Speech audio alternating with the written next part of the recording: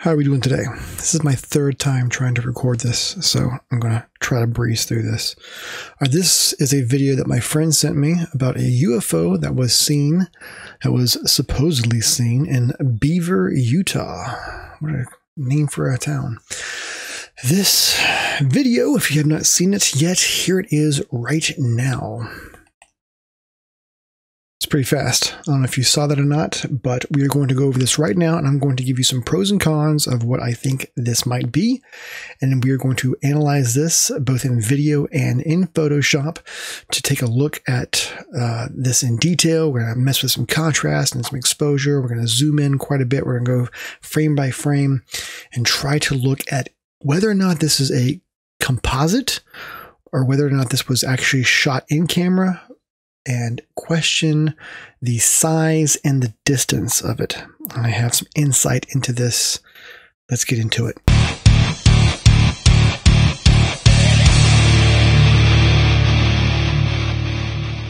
Okay, so a little bit on who I am. So I'm a planetarium producer. I make shows for planetariums. So I have a bit of knowledge of Photoshop, the Adobe suite complex of things, as well as 3ds Max, Blender. I can compose things and compile things in After Effects. So when I first saw this video, what I initially thought was that it was a composite because, let's blow this image up a tad so you can see the entire image here, what I'm talking about. I want to show you why I initially thought that this was a composite. Because as we slowly scrub through this, here we are. As we slowly scrub through this, there it goes. There's our ship right there. And from the remainder of this video, I'm just going to call this a ship because that's what we suppose it's going to be. So we're going to... All right, so I saw this, I slowed it down, and the first thing that popped into my mind was, why on earth are the trees not responding to this ship flying past? Why is the grass not being affected at all either? Because from what I've seen online, people have been talking about they have located where this is at in Utah, and they can tell how far away this light pole is over here and how far away these ridges, these mountainous ridges are from over here. And they've calculated that this is somewhere between 3.5 to 4 miles away from over where it originated from, which is, let's go back to the beginning of where it's at. Let's zoom into 400% here, and let's find, it is going to be, let's see here, there it is. So right there, we can see that little white dot right there, and zoom out just a tad.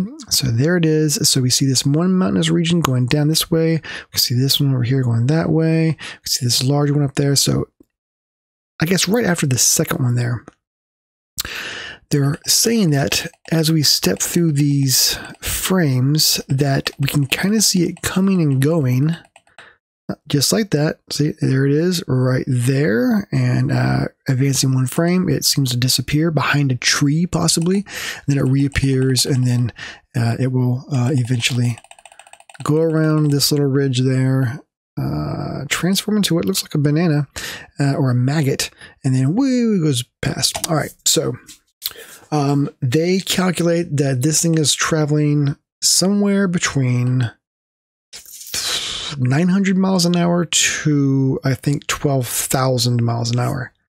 I don't know how they got this number. I have no idea, but I'm going to go with their argument and make this assumption. So, okay, that being said, we have an object here flying past this landscape, and my original argument was that this is a composite because this, if we're going to call her a spaceship, is flying past this landscape.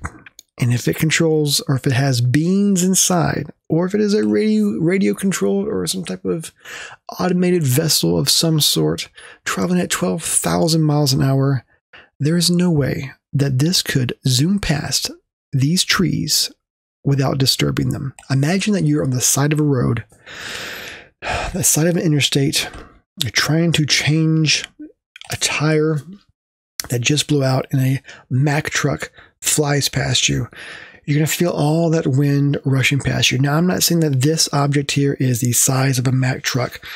What I am saying is, as I roll up my sleeves here to get down to business, is that in order for this object to fly past at 900 miles an hour to 12,000 miles per hour, it would have to displace the air around it. And that is why when a truck flies past you on the interstate, you feel that gust of wind because it is pushing the air out of the way. And this is why whenever a meteor hits our atmosphere and it begins to burn up, the reason why a meteor ignites and begins to burn up is because the meteor is traveling so fast, in between 25,000 to 160,000 miles per hour. As it is traveling that fast, it does not give the air in front of the meteor time to get out of the way. The air is trying to rush past, but it doesn't have time to move.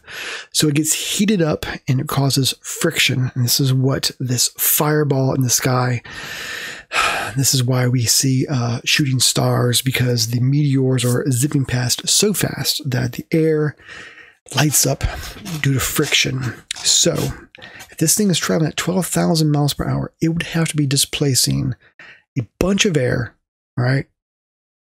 A lot of air, and it would have to be disturbing the trees and the vegetation on the ground. I don't see why this would not be affecting the trees or the grass. I mean, we don't even see any movement at all. Furthermore, as we see this spaceship fly past, it goes right by the drone, which is a DJI Inspire drone, has a 12 megapixel camera on it. It doesn't even affect the drone whatsoever. Now, I know that drones have stabilizers on them to kind of keep them steady in the wind, but this thing, traveling at 12,000 miles per hour, is flying past the drone, and the drone doesn't even know it was there as far as the wind or any disturbance goes. Look, look, there's nothing.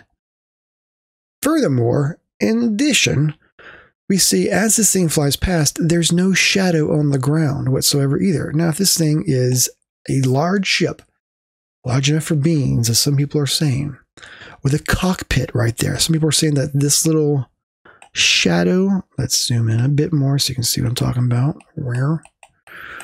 This little shadowy area right there is supposedly a cockpit. Well, then if it has beams inside, it should be casting a shadow somewhere on the ground. And as I scroll over and over again, you're not going to see any shadows on the ground at all. Now, this is very odd since the sun is going to be up here in this upper right-hand corner. We can see the shadow of the trees being cast down here. We see the underside of these clouds over here. We see this shadow over here from the clouds above. But oddly enough, we don't see any shadows from this object whatsoever down here, which led me to believe that this was a composite of some sort, though it is currently, I think it's either A, a composite, or B, a much smaller object than what is initially thought. So the reason why I pulled this into Premiere right now is because I want to take a look at some of the things that might prove or disprove that this is a bad composite. If this is indeed a composite, it is a very good composite. And here's why. Because as we zoom in to the picture, to the image, now this is from the original MOV file that was supplied by the people that were filming this. This is not off of YouTube. This is off what they have supplied on a Google Drive.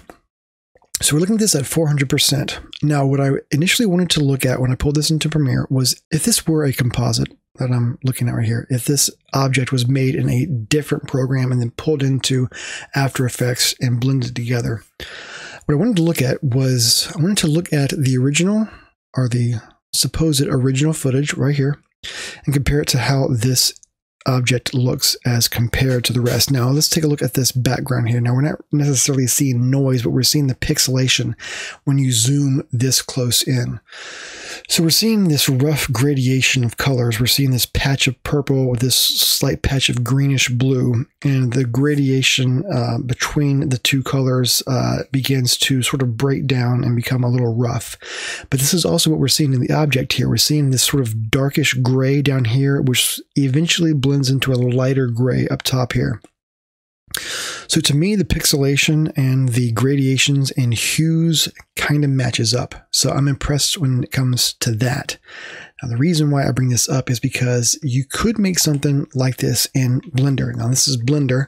Now, whenever I make something in Blender like this, this is a 3D model. Now, I'm not making the entire scene in Blender. What I'm doing is I'm making just the model itself. I will then animate the turn and the motion of the model in relation to how it's going to be interacting with the scene that I'm putting it into.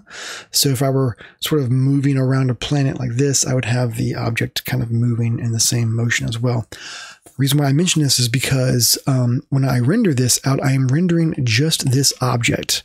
I'm not rendering any sky behind it or anything. I'm just rendering this object. So it should not have any type of chromatic aberration when it is rendered because it is not photographed.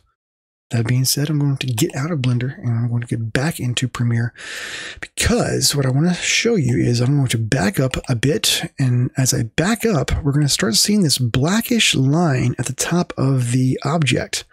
And the more we back up, the more this black line will become pronounced.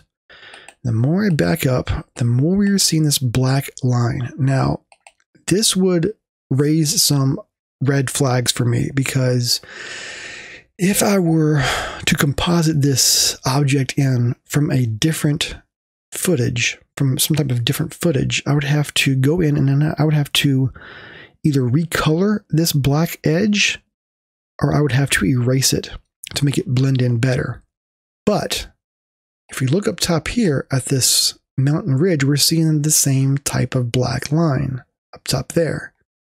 Over here, it's a bit of a whitish line. That was kind of what I was looking for in this because this object should be getting light wrapped around it from up on high here. The question is, what if this black line is the object passing through a shadow of a cloud or something, which might be what this is up here. So it's either chromatic aberration, captured in camera, or it's either on the object itself or some type of shadow being cast on it. It could be a number of things. I'm not quite sure what it is. But when I first saw this, it kind of raised some suspicions for me. Now, people say that this comes from this ridgeline back here because, like I just showed you, it was kind of disappearing and reappearing. And as it gets to a certain point, you will see that the object begins to take a distinct shape, which is the shape of a banana. It's a little, almost like a comma. It's like it's twisting around. And as it twists around, just like that, it's twisting around, and then it's going to take off. And then we can start to see it up close a little bit better. And I don't really see any wings flapping, but then again, it is moving past the frame very quickly. Now, something else I want to point out here too is if this were a composite, they did a fantastic job with the blur because the blur on the object and the motion blur on the object is different back here than it is as it gets closer to the camera. So it's blurred more right there. It's even more blurred right there because it will be going past the camera. The perception will be, it will be going past the camera faster. The camera's frame rate, which is 60 frames per second, would not be able to freeze the object in motion because it's going too fast for that particular shutter speed. But as it goes back here, we're not seeing as much motion blur, but it does get more motion blur the closer it gets to the camera. Now, if this was a bad composite, what we would see is a uniform motion blur throughout the entire course or throughout the entire flight of this particular object, which is another point I want to kind of make, that this is not a composite. Now, I want to leave it on this frame here to bring up some adjustments in color. So let's bring up our, I'm going to move this over so you can see what I'm doing here. I am going to adjust the exposure. I want to zoom in more, first of all. Let's actually, let's see right there. Let's bring up the exposure bit. Oops. Okay. Bring up the exposure tab. Why is it close? Okay. Just bring up the exposure a bit more. Bring up the contrast a lot. Kind of take down the highlights because I want to take down whatever light that is beating down on this object. I want to take that down to kind of see it better. I want to bring the shadows up. So up under here, a bit up. Just want to see what it looks like. All right. And bring the blacks down. So whenever I adjust these, the black and the white slider, that's the overall black and white, and then the highlights and the shadows are the mid-tones. Now, if I sharpen it a bunch, at this level, I'm really just sharpening the pixelation. You know, not really seeing any sharpening going on with the object that is already blurry, but we can kind of see the exaggerated contrast here, which isn't really doing us a whole lot of good. Okay. Well, so I did point out that as it gets closer to us, it is being stretched more. So this is not the true shape of the object. It shouldn't be because it's being blurred. It's being captured as it's flying too fast past the camera. So we're getting it sort of elongated, you know. I think we've covered what I wanted to cover in Premiere Pro. Let's go into Photoshop, and I want to kind of look at some things in Photoshop here. You're not going to see everything I do. I'm just going to kind of tell you a little bit about what I'm doing here, just so I can zoom in to show you what I'm talking about. Okay, so there's our object right here. I'm going to load in an adjustment layer called Threshold. There we go. Now, threshold, what this does is it shows the overall relative brightness of a scene. Now, I use threshold quite a bit when I'm working in museum stuff, when I photographed a piece on the wall for a virtual tour, and I need to make sure that the photographed art piece has uniform luminosity over the entire image. It doesn't have any bright spots. Threshold will show you the relative brightness over the entire scene. So I'm going to go all the way over here, and this top of the clouds up here, that's the brightest part of our scene so far. And then I'm going to gradually introduce more brightness into the scene. And what we're looking for is how this object, how luminous this object is in relation to the ground. It should be as luminous as the ground and as the top of the trees. More so the ground, because the top of the trees are very dark and this object is very bright. So the object itself should be brighter than the ground. I'm thinking. Let's find out. So we're bringing the brightness over. We can see how the brightness is now covering the clouds. We're now seeing the brightness fill upon the ground, fill the ground up. The trees are dark, but we're now starting to see the object appear right there. So, again, here's the entire effect. We can see the brightness encroaching on the mountain range. And then as it approaches the entirety of the object, we're seeing how it brightens up in relation to its background. And to me, this looks correct. This looks right. If it was a bad composite, they didn't take into account the difference in luminosity between the two images, right? So reason why I bring this up is because whenever you do a composite in Photoshop or in video, you have to look at it in black and white to make sure that it looks correct in black and white, that the images look right when it's in black and white, because you're taking away the hue and the saturation and you're looking at just the luminosity of the black and white image.